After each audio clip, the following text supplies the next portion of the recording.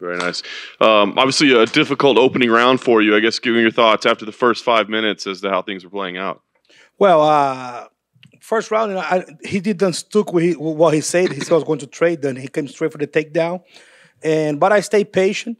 A flashback came on my mind from my first fight in the UFC against Mihalid. It's the same situation. So I just warned him out, let him grind himself out on me so I could win the second and third. Second round, the guy saw that I almost knocked him out in the end. I was better. Third round, too. He scored a takedown in the end, but I don't think it was enough to win that round due to the damage that I put on him. I was going to ask you that opening round. Obviously, he won the round, but is it a round that you're almost proud of because you were in a really bad position where probably everybody's going to want to put you, but you showed that you can survive? Yes.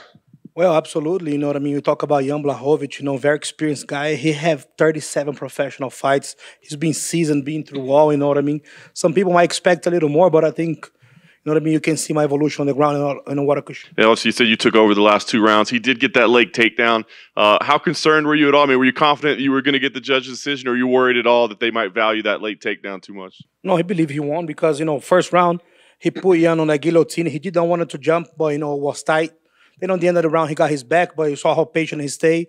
Second round, clearly everybody saw how fatigued and gas Jan got from the first round. So, you saw what happened through that round. Third round, the same story. So that little takedown, he achieved no damage after that, anything like that. You'll be sad if somebody had gave the guy that fight. Are you expecting a title fight next? And who do you think is the most deserving opponent? Man, anybody, you know what I mean? For me, I think the toughest guy that I could get is Jan, former champ. So whoever they put in front of me, I'm going to train and going to leave with the win.